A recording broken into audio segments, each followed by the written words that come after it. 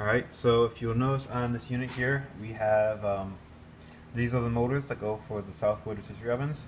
They're connected by 4 little screws. I have this one down here that I took out 3. I'm going to take out the last one. Before I take it out all the way, I'm just going to take and remove the spit that's currently connected into that unit so it doesn't affect the motor while I'm removing it.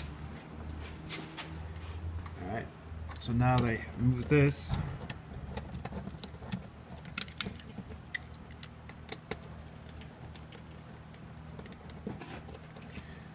you'll see that it exposes the little connector that connects your spit to the motor.